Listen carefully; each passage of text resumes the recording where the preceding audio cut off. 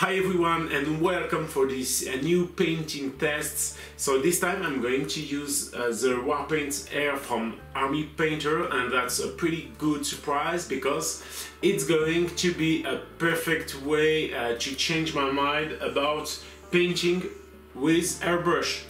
I use a lot of Pro Color and it's a very complicated paint to find on the internet. So if that's worked pretty well into my airbrush, so I will use more of that into my tutorial and you can more easily find the paints I use.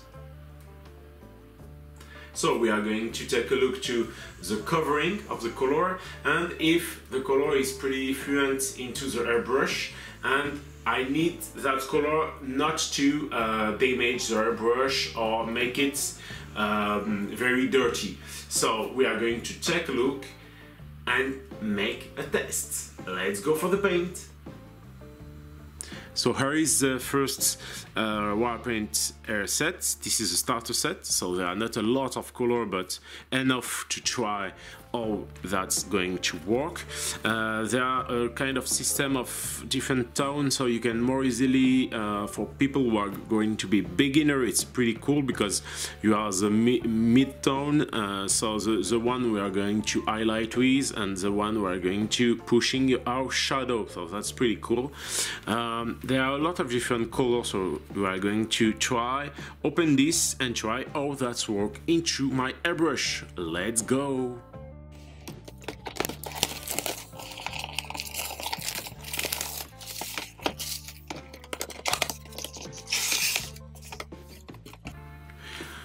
So it's always welcome to have this kind of painting guide into. It's free and you can more easily see the different steps. It's very beginner things, but that's always welcome.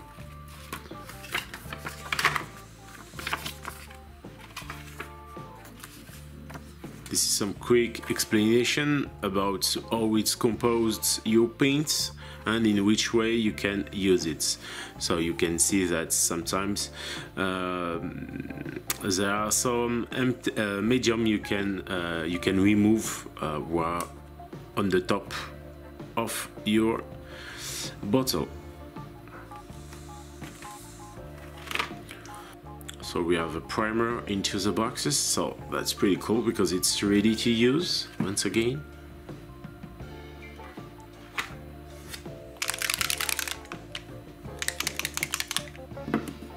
So let's start directly on some few miniatures just to show you the results.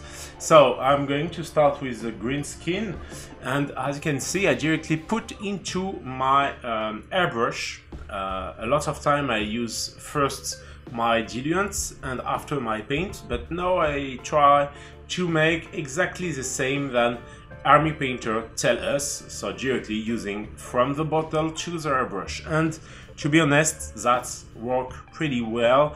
That's not going to be, you know, when you use airbrush and the paint is too large and too complicated.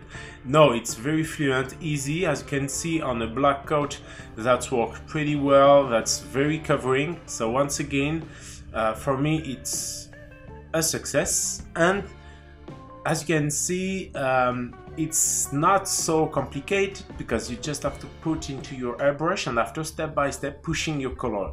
For sure, between two different colors you are going to clean your airbrush just by using some airbrush cleaner into your element, and after you just have to put the new color, and that's worked pretty well. As you can see, I tried on a black coat, a white, and now on some contrast quick paint, and that's worked very well. So now I'm going to use some demonic yellow because this kind of paint lots of time is not enough covering, and especially with some airbrush paint.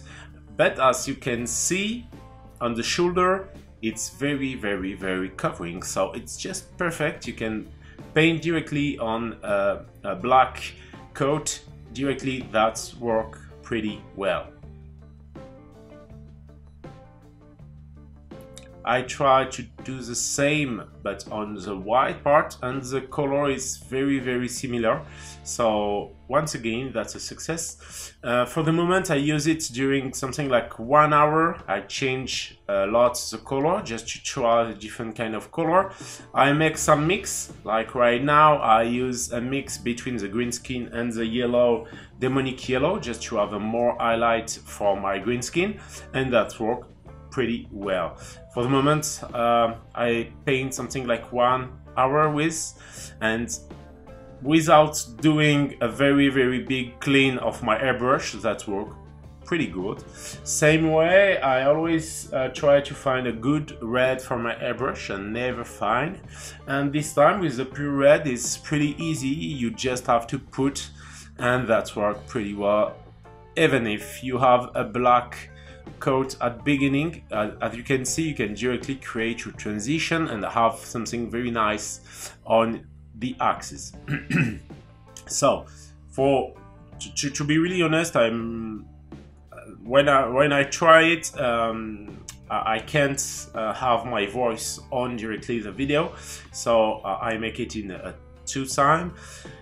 But it was a real pleasure, and at the beginning I just want to paint something like some few minutes with, to try and let's go.